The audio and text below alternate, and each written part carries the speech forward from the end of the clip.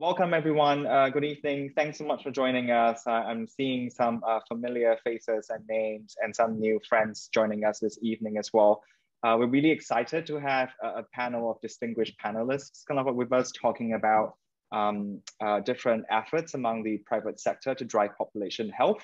So I think, maybe I can just share a little bit more about the genesis of this today's session.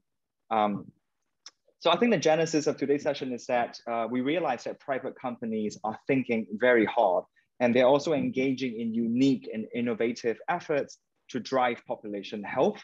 And that I think private companies or organizations in the private sector are also aware of the fact that we need to work across silos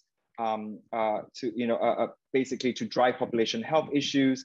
But the issue is that many of these efforts and the thinking among the private sector is sometimes unknown to our current public health students.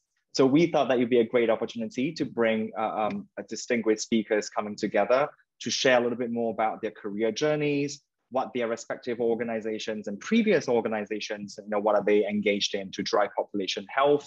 And so this is the genesis of today's talk. And we have about, I think, more than 70 registrants for today. And I think, with this week, probably between 90 to 100. Many of them will be watching this recording as well. So again, a grand welcome to everyone. So before I introduce the panelists, I would like to mention that we have got two representatives from the Student Healthcare Consulting Club joining us, Anaf and Jess. Would either of you want to kind of talk briefly about the HCO? Yeah. So my name is Onifer. I go by Anaf. I'm the Vice President of Healthcare Consulting Organization at GPH. So we are a team of passionate NYU students energized to gain exposure and experience in the field of healthcare, consulting, policy, and management. So our mission is that we aim to build a strong interdisciplinary group of students with experiences and necessary skills to mirror the needs for innovative solutions to today's healthcare issues. And we're trying to get more and more different events going. So if anyone wants to join, just send an email to gph.hco@nyu.edu. That's great. Thanks, Anaf. And so for all the attendees, you realize that it's easy for you to submit questions via the Q&A function. Anaf and Jess will be helping us to curate the questions, especially as representatives of the HCO Club. Anaf and Jess will be able to pick out some of the questions that could be more pertinent or more relevant for the panelists. So without further ado, I would love to introduce the panelists. We have Dr. Jason Spangler, who's currently Executive Director for Health Technology Assessment, Policy, Strategy and Development, and Engagement, and MGen. We have Julie Afroutine, who's currently Senior Healthcare Strategist at Code and Theory. And then we have Christine Jude, who goes by Chris, who is currently Vice President at Discern Health. So I will leave each individual to each panelist to talk a little bit more about their previous career experiences, their journey, as well as what the organizations are up to. And that's why I'm just mentioning their name and title. So each of them will spend a couple of minutes talking about their experiences. And I think Jason, you're up next. Thanks, Alden, and welcome everybody. Glad to be here. Happy to answer any questions if people want to interject even while I'm talking. So I am a physician by background, trained in preventive medicine and public health, which is actually a public health, population health specialty that many people are unaware of, including many physicians, even though it has a long and distinguished history. And so I actually have come into the private industry right out of my residency. So there is actually a residency, and part of that residency, you get a Master's of Public Health degree, and then get additional training in kind of population health issues. Maybe as we get into questions, I'll go into a longer history, but I started in the private industry and the pharmaceutical industry at Pfizer, and they had a department or a section of public health, which is unique for a pharmaceutical company.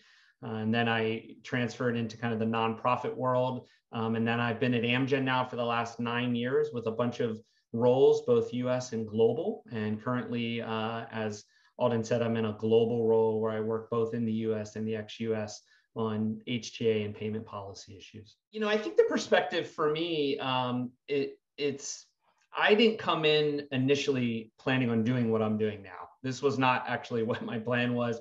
I knew I wanted to be a doctor. And then when I was training to be a doctor, I realized, you know what, I would rather treat populations versus individuals. I feel like I could be more effective that way. And then I was like, well, I'm really interested in, international aspects, travel, international politics. And so I said, well, how can I bring all those things, my interests together? And so I was going to go into international public health.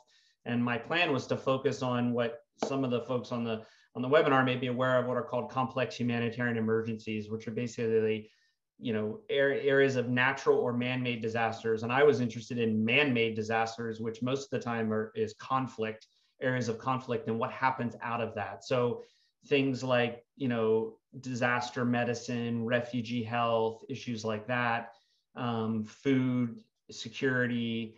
And so that's what my plan was. And so when I did my preventive medicine training, I went to a place where they specialized in that. And so I got training in that. And, I had been to places like Africa and Central America. I'd been to Kosovo. I was actually planning on going to Afghanistan in 2002, right after the fighting, ended there, after 9/11, and we invaded. And it's interesting to think that's been 20 years now. But so I was planning on doing all this. Then life circumstances changed, and my interest changed. And I kind of pivoted from international public health to US health policy. And so I had the opportunity, because of where I was actually close to DC. And I was in a program where they had rotations that I could do at the state level as well as at the federal level. So I got engrossed in kind of state health policy issues and then federal health policy issues. And then I was able to transition into, actually, as I said, the pharmaceutical industry, where health policy is very important, much more important than most people realize, but also kind of marry population health or public health and health policy together. And so taking a step back, when you go to, and I'm sure many of you know this, or all of you know this, in your training in public health schools, is there is usually a health policy and management, division, or, a major, or you can focus on that. And so where I was, the same thing. And so that's where I kind of pivoted from international health to health policy and management. And I've been doing that kind of ever since. One of the things that I was made aware of, and probably what gives most of you some interest in this area, is that the private sector has a lot of interest, I would say, in health-related issues in general.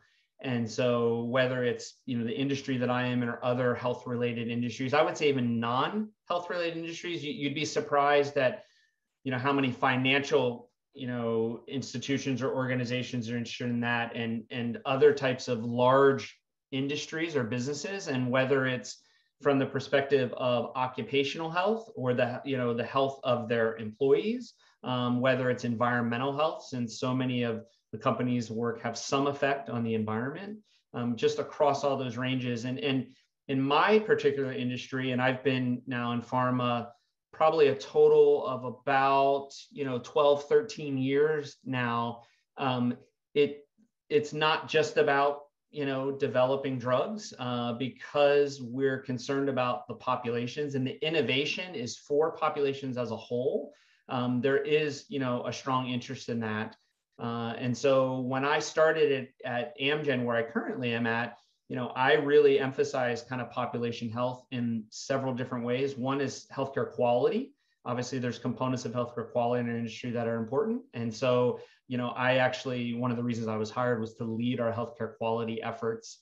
And then the other aspect is, we deal a lot with our customers, which are basically our payers, whether it's the government or, commercial payers. And they're obviously interested in public health. And the way they usually term it now is population health management, because they are learning as well. I think they've learned over the years that we have to treat patients as individuals, but also we're looking at our patient populations as a whole, and we need to do a better job as payers to affect their health outcomes. And so that's kind of where there's a lot of overlap between our industries. And then the last thing I'll kind of end with, which has been a recent trend, not in public health, it's been a long-standing part of public health, but a recent trend in our industry is around social determinants of health and health equity and diversity, inclusion, and belonging, even within the company itself, and making sure that even in our hiring practices, we're being diverse and bringing in folks from all different races and ethnicities, backgrounds, et cetera. And so that has been a big push, I know, within my company recently. And so, those are elements that I think most people are probably unaware of, but have become important within the pharmaceutical industry. And I would say in the private sector as a whole, those things that I just mentioned are also important in other industries besides, the biopharma industry. But so, that has kind of been my journey, and I've been able to, even in the private sector, and I would say mainly because of being in the private sector, I've been able to use my population health or public health background in many different ways, whether it's healthcare quality, health policy, health equity. So there's various elements of the work that I've done. And then to go full circle, and I'll end with this, is, I started basically wanting to do international kind of public health. And now, in my work, I have a global role. And so I'm working with colleagues, in all the countries around the world. Our company is in over 120 countries around the world. And so I have folks that I work with in, Europe, in Asia, all over the place. And so I'm on calls every day with folks that have a global kind of accountability and remit. And so, again, I've been able to use those different elements of, my background in many different ways that have helped inform me and give me the expertise to do the work that I'm actually doing right now. That's great. Thank you so much, Jason. So before we move on to Julie, and just based on the Q&As coming in as well, I think one of the attendees is really curious about how each of the panelists defines population health. I think that's a great question. And the second piece is, Jason, if you could just briefly talk about top of the mind kind of like career advice for MPH students wanting to enter the public kind of like industry. Is there any particular career advice? And then we will move on to Julie's after that. Yeah. Let me start first. I can give my definition, but I want to give other people a chance to speak. Let me talk about Absolutely. advice. Yeah. I would say, you guys are at a school. My first advice would be before you even got into school, right? Now you're already in school, but I would say, look, go to a school where there's a lot of different opportunities, because you don't know, and opportunities in the sense of that they're not just focused on one aspect of public health, right? That there's various aspects of public health that you can learn from. Because one example I would give, or the main example I'd give for me, is I came specifically to a program that focused on what I wanted to do. But I also knew that if I switched my interests or my career goals, that I was at a place that I could easily do that, and I would still get really good training. So you're at a place where you kind of have that, where you can shift maybe from one to the other. And related to that, when you're looking for opportunities, if you're unsure, even if you are sure what you want to do, I would advise, try different things, right? Even if you're say, look, I want to focus on, maternal and child health, for example, and I want to do everything related to that, I would say just maybe try something else, a little bit, just one time, not, don't change your whole life for that, but, just try something that's maybe a little bit different, because you're never going to know when you're going to switch. And from my experience, every experience I've had has had an influence on my next experience, whether it's background, whether it's knowledge, education, whether it's networking, people that I've met. And so I would just be open, to that, because you never know how many times your career might change, either in small ways or big ways. Thank you, Jason. Julie, the floor is yours. Hi, everyone. Thank you for having me today.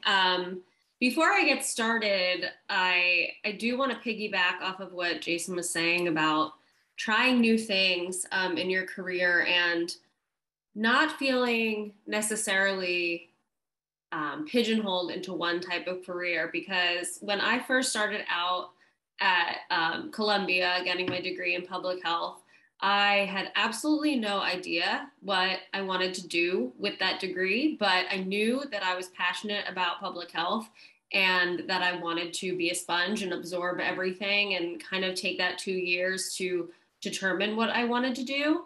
And spoiler alert, it didn't ever come to me. There was no aha moment, I'm going to do this for the rest of my life, which can be really scary, but it really opens you up to so many different opportunities. And I'll walk you through where I've been in my career, but I really think it goes to show that keeping an open mind and trying things along the way. And I'm an advocate for this as much, the most I possibly can be, because I've had some jobs that didn't work out for me and some paths that didn't work out for me, but it helped me get to where I am and where I'm eventually going. And I think that's really, really important. So a little background on what got me into public health. I initially, way back in middle school and high school, was very interested in HIV and STI prevention. I was part of an AIDS peer education group in my high school where we would teach courses throughout the different health classes in school. And I went on to do some risk behavior research in college, which I really enjoyed. And I was working with students as well. And towards the end of college, really didn't know what I wanted to do with my career. Felt really lost. And just knowing that I really cared about public health and not much else, I applied to school and I went with it. After I graduated from Mailman and I had a certificate in health policy and practice and a concentration in sociomedical sciences, I learned so much. It was such an amazing experience. One of my favorite classes at Mailman was social determinants of health, and it's something that I use principles from in my career all of the time. It was just such a great experience, but I graduated and I still wasn't sure what I wanted to do. And I was moving to Philadelphia and feeling like it's funny because I still have a draft email in my Gmail and I don't think I'll ever delete, with lists of different career opportunities in Philadelphia for me to look into. And I look back on that and I think, wow, that if I only had the knowledge now that I had then. And I eventually, after looking for a few months, got a position at a generic pharmaceutical company, which sounds very off the beaten path, not what I was expecting as somebody that just graduated with a degree in public health, but my experience was really valued there. Just having a completely different perspective of really old school type of people who were very business focused, not necessarily thinking about health first. We were also a manufacturing plant. So we had a lot of chemists and manufacturers working for us. So it was a really diverse company.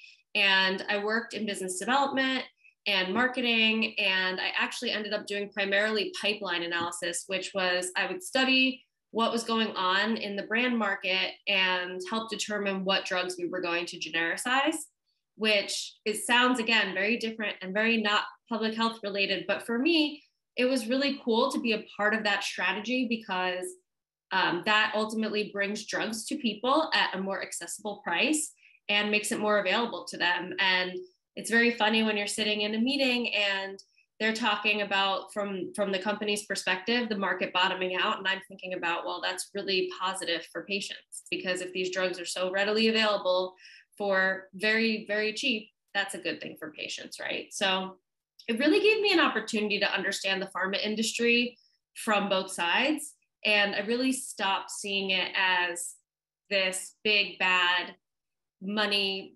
hungry, only wanting to make money and not caring about patients, because the truth is, of course, there's going to be bad apples, but there are going to be a lot of people that care very much about health and innovation and some very, very smart people that want to be involved in that process. So moving along in my career, I actually ended up working for digital agencies and doing different types of digital work for specifically pharmaceutical and healthcare companies. So learning about it again from a different angle. And what brought me to my career right now is now I'm actually a healthcare strategist, and projects are very diverse. Some projects that I work on are not even necessarily healthcare focused because we are a smaller company and that's just resourcing thing. But I just recently am starting to wrap up a project for a major pharma company where we're helping them think of really innovative breakthrough ideas on how to use technology to change patients' everyday lives and to leverage all that data and all those resources that a pharmaceutical company has to really make positive change for patients and to help HCPs innovate so that they can diagnose faster and they can work with their patients more efficiently. So it's really come full circle for me. It's been a really interesting experience. I'm learning so much every day. I think that if you would have asked me 6 years ago when I graduated what I thought I would be doing, I could never imagine it would have been something like this. But I think it's really important to keep an open mind, and something that I always tell people when they ask me for any type of career advice, and I think it's so important. You will find something that ultimately is interesting to you. You will find a career path that motivates you and that makes you want to learn and grow, right? That we all have very curious minds. You're all obviously very smart and intelligent. You're in a great program, or you graduated from a great program. And I think people sell ourselves a little bit short sometimes and don't advocate for themselves and don't necessarily look at a position from the lens of what are the things that aren't listed on here that I need to make sure work for me, right? So pre-working from home, it sounds so trivial, but what is the situation like at my desk? Is it open concept? Is it a place with no windows where I'm going to feel boxed in all the time? What is the company culture? What are the DE&I initiatives, if any, going on? How do you make employees feel valued? And I know that might sound, oh, that's trivial, everyone's doing that. But once I started asking for that during interviews, I was a lot happier in jobs, because the places that don't value those things, you see that right away. And the places that do have something to talk about. So I would give any person starting out in their career that advice, and you can ask for those things. You don't have to feel like, oh, well, I don't have a lot of experience, so I shouldn't be asking for things, because you deserve it. So you should be able to get whatever you're looking for in a career in that aspect. If you wanted to give a definition in terms of like population health, and just to better contextualize it for our attendees, you're welcome to as well. I'm going to go from a digital and technology perspective, because that's what I've been working on most recently. But I will say that as much as some of these fast-paced and growing technologies can be really intimidating sometimes, and I definitely feel like one of those people where I thought I knew everything about what was going on in that world, and suddenly I don't know what half things are that I see online anymore. I would say that population health can really be improved by technology. And I think with some of what we have available, some of the AI and predictive analytics type of things can be so amazingly useful. And if data is leveraged properly and with care, there's really so much that can be done. And bridging that back to the conversation about being in the private sector, I know it sounds a little bit counterintuitive to work in public health in the private sector, but sometimes it's those companies that have resources that are really able to make a difference. And we are the people that will be the voices in the room advocating for public health. And if not us, who's going to be there, right? So we want to be those people that are the voices of public health in a room full of people that maybe don't even have much awareness of it at all. That's great. Thank you. Let's move on to Chris. We want to hear from you, Chris. Oh, well, thank you. And it's nice to back clean up, because there's several things that Julie said and several things that Jason said. So I can leave some of those things on the table, or I can maybe emphasize, but I'll start first and foremost, at least just with my take on population health. In the most simplistic terms, for me, it's the health status in aggregate of a group. That group can be defined differently. It could be the population of your neighborhood. It could be a cultural, sort of enclave, if you will. It could be an age demographic, like the health of the population of 18 to 24-year-olds. It could be the population health of people with, living with diabetes, and you're managing that particular population. Within that population, there's tons of individuals and very individual needs and characteristics. And so like when Jason was talking about that he realized he didn't want to practice medicine at the individual level and wanted to go at the population level, it's just sort of your take on things. Do you want to work in microeconomics or macroeconomics? Do you want to work on the individual patient or this? You can't change the health of a population without changing the health of the individual. So there's a need for both, and they have to work together. But as Julie was talking about with regard to data and understanding and leveraging that data, the sky's the limit with artificial intelligence, with some of the predictive modeling, with some of the machine learning, some of the things we can do. We can start to more effectively understand populations and recognize the individual contributions to that population and then manage them more effectively. And I don't mean manage like manhandle manage. I mean manage in the sense of like getting the most out of health for those people. It could be mental health, it could be emotional health, it could be spiritual health, it could be, physical health. So hopefully that kind of ties a couple different things that you've heard both from Julie, from Jason, and then also just my perspective. But I came at things a little differently. I actually started in human resources and was recruited into the pharmaceutical industry in sales. So I came at it from the business side of things. I grew up in the company that I was with for 22 years. I held several roles, but what happened to me in that process was as I was starting to work with health plans and integrated delivery networks and employers on their population's health, I got the population health bug. I want to help change policies around treating people with diabetes. I wanted to change, vaccination. I wanted to understand vaccination policies. Why were some states doing this? Why were some doing that? How do you leverage that? How do you change that? And so for someone like me, I was very involved in prevention, wellness, chronic disease management. I was in a host of roles across the organization and ultimately ended up in a role that was in our government affairs group at Sanofi, a large biopharmaceutical company and vaccine company. And actually for me, the more I was engaging with government personnel, policymakers, academics, researchers, community organizers, people running health systems and health plans, I felt like I was always bringing the who's going to pay for this and the business perspective, which is important. It's absolutely important. I needed to balance a little of that with I cared, but sometimes maybe was I being taken seriously? Had I thought of everything? And I really pursued a master's in public health to sort of provide that academic balance as well as coursework and research opportunities, and just even the doors it opened, quite frankly, and the perception changes.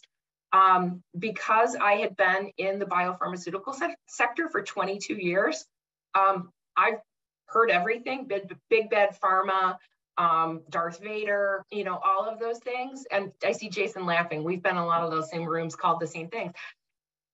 I know that without innovation, we're never going to find cures to cancer. We're never going to help people walk with multiple sclerosis. We're never going to arrest, Lou Gehrig's disease, ALS. We're never going to find supportive treatments for rare diseases, not to mention vaccinations that are, obviously a hot topic today. And just even the chronic management for people with diabetes and cardiovascular disease. We've done fantastic things, but we haven't arrested it. So we need to have good management strategies. So what you need is people that are in that mix. Julie said it, at that table, having those conversations, because you need the business people that are opening those doors and finding the capital, if you will, to do that. But you also need people that understand that population health management piece, that understand the intersection with the public health sector, that can recognize that you can't work on a group of people in aggregate until you work on the individual. And how does that get changed? I'm still very passionate about the economics and the benefits of people. And from that perspective, so I think I pull my HR experience back to the forefront. I don't believe any one individual nor any one company should go bankrupt because of healthcare costs. And so to me, at the end of the day, what fuels me is spending the money we have in healthcare smarter, doing things more effectively, putting more money in prevention so that we can reap the reward with longer, more high quality lives. Like Jason, I spent a significant amount of time in quality and value, and the organization that I'm with now is actually a consulting organization that works in healthcare quality and healthcare value specifically. It's part of a broader organization that does everything from medical education, health economics, outcomes research. They do advertising and marketing, and they do digital analysis, a lot of work on social listening to kind of understand what patients say to the doctor. What they might say to the nurse might be very different than what they say to a fellow patient in a chat room or something like that. And so how are we understanding that? And it's a whole new way of looking at the patient experience. It's a whole new way of looking at pharmacovigilance, quite honestly. Are people saying things that companies need to know? So that's a little bit about me and my background. I want to kind of jump into some things that I know Alden wanted us to touch on is, and Jason mentioned it, and Julie touched on it. It's one of the things that put me where I am is I took risks. I said yes. I did try something I didn't totally understand or wasn't sure, and I didn't go into it with this is what I'm going to do, and it did evolve. It did, oddly enough, the way Jason's ended up back in the global. Oddly enough, a lot of the things I'm ending up back with are sort of the health economics, the sort of the health benefits, the employer, the payment, piece of it. So there's a lot of full circle there too. The other thing I would say is don't be afraid to look at the companies that are doing things in healthcare because they need your experience, they need your expertise and your perspective.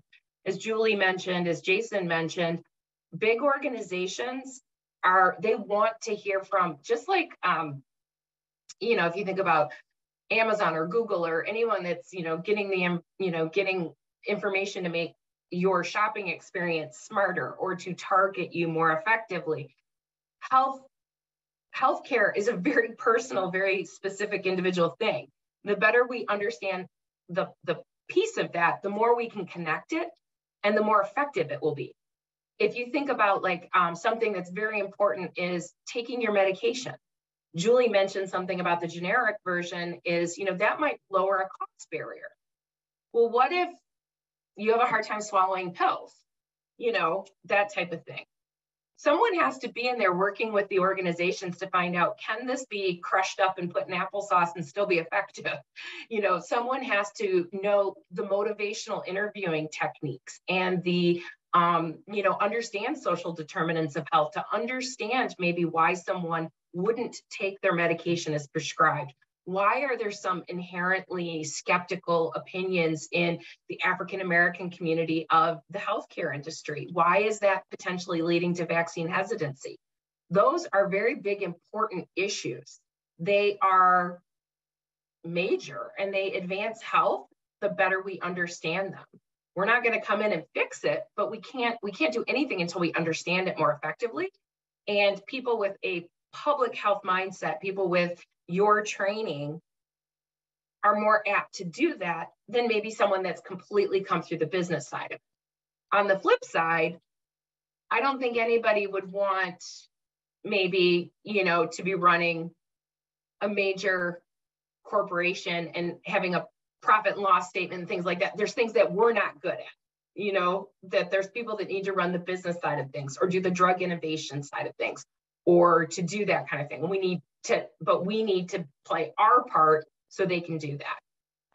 The other thing I'll just touch on real quickly is on internships and mentorships. I think people, when, you know, a lot of people will be like, how do I get a mentor? Or I feel weird asking or something like that. Julie and Jason, I reached out to them to say, hey, would you guys be willing to do this panel? Both of them were like, sure, because we've all been helped by someone. We've all been touched by someone. Someone has changed our trajectory, coached us along or something like that. But if I could give one or two pieces of advice on mentorship, if you're going to ask someone to mentor you, have something specific. I would like to get into digital health, Julie. Would you be willing to work with me on my resume? Would you be willing to prep me for an interview? You know, would you be willing to, like, something specific? It doesn't have to be specific and discreet. It could be a year-long relationship. But as we've all benefited from mentors, we all want to mentor people, but you kind of can't, it can't be like unless it's a child you're raising, can't be like an 18-year endeavor. So, you know, if you can kind of approach someone with that kind of mindset, I think it's much more manageable and you don't feel so weird asking. So that's that. And then the other thing I would say is regarding internships, many, many more internships are paid than they used to be. And so I would say, to Jason's advice and Julie's advice, is try something different, maybe an internship. I know Julie had an internship. That's how we met initially. And I don't think it was something that she was necessarily, you know, thinking was going to be her end all be all, but it changed her disposition about the private sector. And like she said, everything she's done since has layered on. And so I would say, be willing to take those risks, take those those internships. Yeah, thank you so much, Chris. I love the fact that you mentioned about being specific when asking mentors to provide mentorship, because to me, I think, you know, one of the conventional wisdom I've read about is mentors can also gain a lot from mentoring others. So when, you know, as the mentee, when you're being more specific in terms of how you would like to receive particular mentorship, it makes things easier for the mentors to also figure out, you know, this is what I can gain from this. So it creates a win-win situation. So I think that's a great recommendation. And I just love how, you know, it sounds like, just hearing from yourself, from Jason, from Julie, there's no one particular way to approach population health management. Like population health on its own, it's a huge kind of like endeavor. You can be thinking about quality and access. You can be thinking about AI data and stuff like that. So it encompasses many different forms.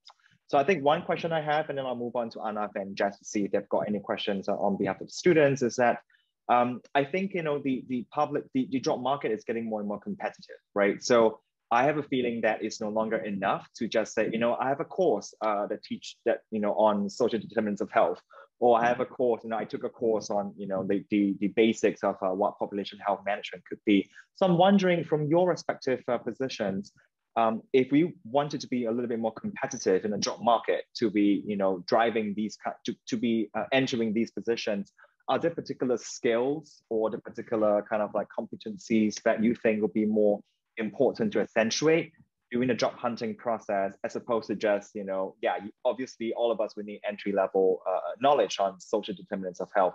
Is there anything else that you think is unique that students should focus on while they're completing the programs right now? This isn't the most exciting of answers, but I think some of those technical skills are great to have at an entry-level position. I remember I had an opportunity to take a class to learn how to use Excel better, and I kind of scoffed at it, thinking, oh, I know how to do that. And then jokes on me, learned in my first job, I didn't know anything about Excel. So it sounds silly, but even if it's something you want to do on your own or take a formal class, all of those tips and tricks are available online for free also. So if you just like to play around with data and numbers, you can take some YouTube tutorials, how to do pivot tables and run macros and things like that. So beefing up with any technical skills, using any of those like proprietary databases, IQVIA Health, or Cision, or there's so many, but just familiarizing yourself with those tools that a lot of companies do use. There's a lot of overlap in between. So I think that that can really set you apart. And lastly, I would say, I mean, of course, it depends on what you want to do ultimately, but doing really good research on so if you're interviewing somewhere, doing really comprehensive research on not only what they do and what they're conveying like on their website, but really digging into, and even if it's contacting somebody that works there and asking some questions, really digging into what their mission and goals are, and not just the stuff that they're writing on their website, which is always very broad and doesn't always tell you what your day-to-day is going to look like. But if you go into an interview really understanding what their true business goals are in a less broad and a more specific perspective, I think that that can really set you apart. Yeah, no, I agree on with everything Julie said. I just to add a couple things. One is I interview a lot, right? Not just for, somebody I'm hiring, but for my colleagues. I'm usually anything in the area that I'm working in, they'll pull me in to interview. And one of the things I look for is diversity, and I mean experience diversity, not, obviously we're looking for other things like I mentioned earlier about racial and ethnic, but wow, this person did this job in the financial industry, and then they actually went into education, and then they went into, biotech. Why did they? Because that to me sparks a bunch of questions, and that's what I like to ask somebody in interview about. Like, why did you do these different things? And to make sure that now, if somebody's just doing this because they can't hold a position in one industry and they're moving, obviously that'll come out. But it's like, well, that this person was thoughtful, right? They wanted to get a lot of different experiences, and they understood how one experience is going to relate to another and kind of help them grow in what they're doing. And so I really look for that kind of, whether it's educational or occupational diversity, because that is something when you have, 3 or 4 people that have kind of similar educational backgrounds, similar work experiences, that's something that's going to set you apart, that you did actually something different, but why you did it and how it influenced where you are today. So that's one thing I would say for people who are starting out. The other thing I'm going to say for people who are moving, like if they have a job, and hopefully you remember this after you've had a job, but one of the things that has been ingrained in me, I've learned, is you never know what aspect of your job now is going to influence what you're doing in the future. And I can give a specific example. When I worked for a nonprofit, I was the chief medical officer of this small nonprofit that focused on a lot of prevention research. A very small aspect of what I did was related to healthcare quality. And another small aspect of what I did was actually related to legislation and health policy. Even though I really liked health policy, that wasn't a major part of what I was doing in that job. But those two things were why I was hired and interviewed for the position I'm in now, right? Some recruiter saw that I had that experience, which wasn't a major part of my position at that time, but they saw that and they said, oh, this person would be good for this position. And then I got hired. So you never know what you're doing right now, whether it's at school or in a job, is going to impact what you're doing in the future. So I would say never dismiss stuff like that, even if it seems minor. Always think about, this, whatever it is, might be, beneficial for me in the future. I think the only thing I would add is it's taking that and just saying, if you've written a paper, or you've done a project, or you've done something and it really sparked your interest, and because you've read how many articles and you've done a lit search and you've done that, and so you feel a little more familiar with something, try to see how that would apply in the job that you're applying for or that you would be interested in, because oftentimes organizations have to do research and do that kind of thing to understand it. You already have that piece of it done. What you need to do is be able to translate to them how it transfers or how it could support a theory or a strategy or something. And if there's some original thinking with that, like Jason, when I interview people, I'm looking for how you would take that information and leverage it, and where would you go with it, or who would you reach out to, or who needs to know this. And it's not that you're an expert in it, but you're on that path. And it also helps to show if you're passionate about something, if it's a topic that you're passionate about, that comes through in the interview as well. It doesn't mean that you've spent, if you're just out of school, you haven't spent 37 years doing something. So don't expect that. Take what you have done and show how it's, how it's relevant to what you want to do. That's great. Thank you so much, Chris, Jason, and Julie. And Chris, in the management classes, we use a lot of business cases. So they're kind of like specific, but this is a great advertisement for why we use business cases. Because as you talk about these cases, students are forced to really translate what we are learning from one organization to generalizing that across other organizations as well. All right, Anaf and Jess, do you want to share some of the questions that are coming from our students? So one of the questions we received is, what are your recommendations for teams within organizations that public health students should be looking into when applying for roles in the private sector, whether that be government affairs, advocacy? Yeah, so there's some natural places like government affairs, advocacy, there's patient engagement roles. There are, divisions of population health management. I know that was in Jason, I think 2 titles ago for Jason. But, so there are those kinds of roles and positions. I think communications is also another place. And you might not think that because you think it's all glossy and that kind of thing. But health education and having a foundation in health education and communicating very complex things in very concise ways is probably one of the keys to health improvement. And so someone that understands, maybe they've been in public facing roles, they've had internships or been on projects or done, work like, Julie was describing in risk, management or health behavior change and things like that. So I would say communications, government affairs, advocacy, population management, research and development too, because they also need people to engage patients and, to set up clinical trials.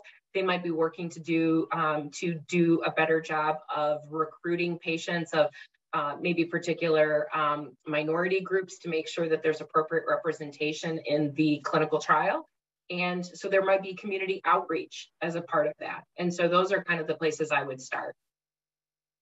Yeah, let me I just want to emphasize what you said. So two main points. One is when there was a public health group that I worked at Pfizer, we focused on health literacy. So we had to partner with communications, right? Because that was the other aspect of the company. So just to, reiterate what Chris said, in my company, all of that falls under corporate affairs. So you have communications, you have advocacy. The other aspect, almost every major company has a foundation that focuses on public health, like health education or other aspects of public health. If you have a company that, like Chris's former company, that makes vaccines, you're going to have, you're going to have that aspect, whether it's the foundation or patient access parts of the company that focus on making sure, patients get vaccines. And then the one other thing I'll mention is medical. So sometimes that's R&D, sometimes it's not, but the medical, because it's not just the clinical aspects, but other aspects of medical. And sorry, I thought of one more thing too, because of something Chris said. We have a part of our company that really focuses on data, and it's called it's about observational research and stuff, but it's really focused on real world data. And they are really getting into population health because there's so much data available, and a lot of, I know the work that both Chris and Julie have done, focus on how you can apply real world data to population health issues. And so that's another aspect of a company that you can look into. So, it just kind of emphasizes that, there's so many different parts of the company that actually can touch different aspects of population health. Going off of that, someone asked, how do life science companies transform disease data into not only therapeutic products, but assist with concrete ways to help those patients connect and understand how their habits impact their health outcomes? I can take a crack, or Julie, this is kind of up your alley from some prior work that you did. Go for it, and then I'll go after you. Okay. So me, as we were talking about managing the individual to help manage the population, data helps us do that. And so, for example, something that Jason and I are very involved with is value-based insurance design. And it's basically structuring your benefit so that so there's more incentive for you to buy, take, access high-value health services and leave the things that aren't as important on the side. And the reason, by lowering copays, by making things free, by, making access to things more easily. And so, for example, you can take artificial intelligence, you can take that data, and you can understand that maybe a group of patients with these, let's just say 100 different inputs are less likely to respond to what we would call maybe the first line or second line therapy.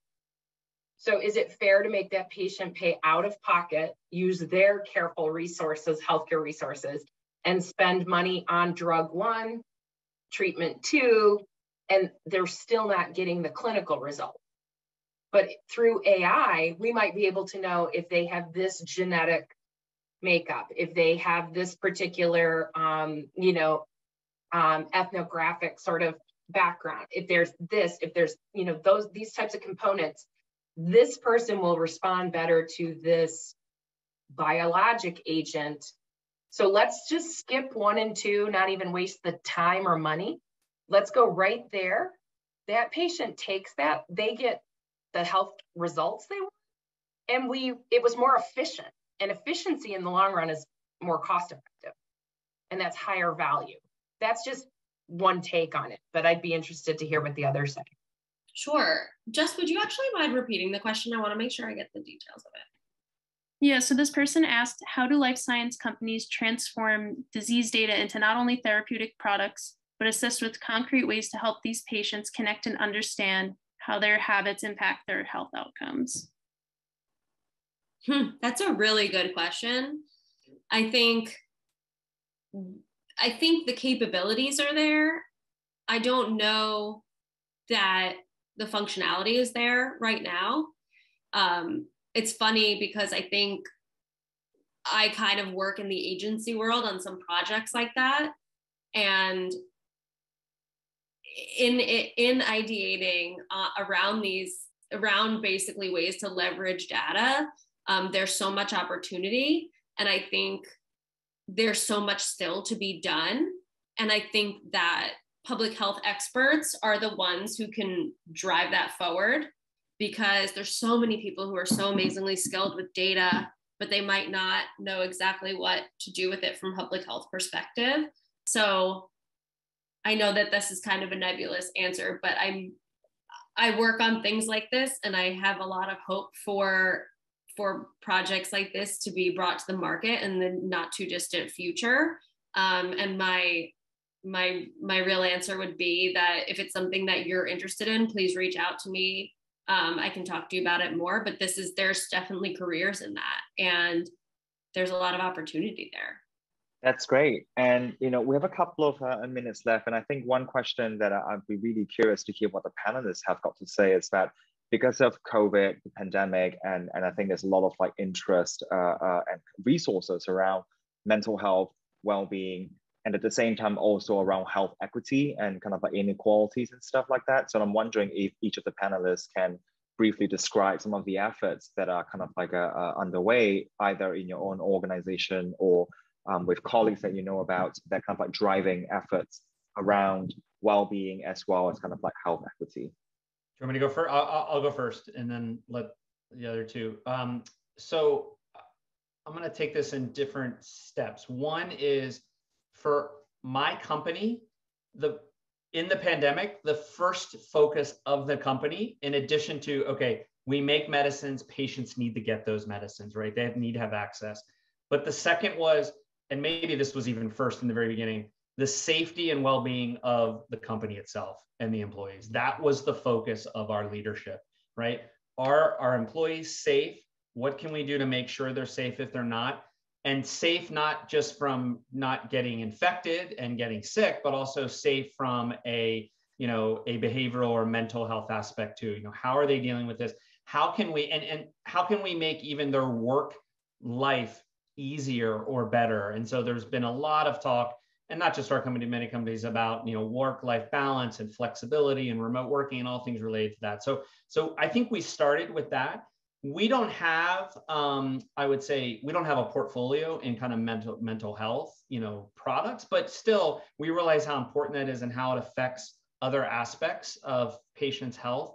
So I think the second thing that we are still focused on, and we haven't seen the full effects of this, is what we and others call the secondary health crisis. We've started to see some of this, but we're going to see more of this in the years to come. And that's because of the pandemic. How are people not getting what they need healthcare wise, whether it's, and this can be mental health, physical health, chronic disease, whatever. They're not getting the screenings they need. They're not seeing the clinicians, whether it's doctors or other health professionals, that they need. They're not getting the treatments they need. And we are going to see the effects of that many, many years, down the road. How can we kind of address those things right now? And then the last thing I want to mention, because you mentioned about health equity. So we've seen a lot about health equity, particularly around, vaccine distribution and access and stuff like that. I don't think it's a coincidence that a lot of the social justice stuff, it happened kind of during the middle of the pandemic last year. And so those issues kind of both came together. We were already kind of focused on that, but we're even focusing on that more so than in the past, right? What can we do? Who can we partner with to address health equity issues, whether it's social determinants of health, whether it's other aspects of disparities? What can we do? So I'll just give you a brief example. We have a product that's going to be launched next year on asthma. And as hopefully everyone on this knows, there's many social determinants of health, related to asthma, whether it's housing or transportation, stuff like that. And so we've partnered with, academic medical centers on what are the biggest social determinants of health? How can we address those when it comes to asthma and other diseases, but just focusing on that because we have a big interest in that area. And what can we do to affect those, because again, for my company and I'm, Chris's old company, Julie's old company, other companies, the goal is, and our mission statement is to serve patients. So we need to do that in not just innovating and supplying medicine, but there are other aspects to care that are important to that. And so that's one of the things we've been addressing kind of in the midst of the pandemic and hopefully as we're coming out of it. And Chris and Julie, would you have kind of like any comments to add? We're running a little bit, over time, but I still think it would be wonderful to hear if you have something else to add at this point. Jason's answer gave me so many different thoughts that I honestly forgot what we were originally talking about. Because he was saying how I was just visiting friends this weekend, and one of them is a gastroenterologist, and she was just talking about how so many people missed their colonoscopies over the last 2 years, and how she's curious to see in 10 years what that data looks like. And then I lost my complete train of thought. So can you just remind me what I'm supposed to be ending off on? Well, we're just curious about, if there are particular efforts around kind of like health equity or mental health / well-being, just that these issues have just become a lot more prominent because of the pandemic. Absolutely. From my experience, I think companies are all pivoting in the right direction.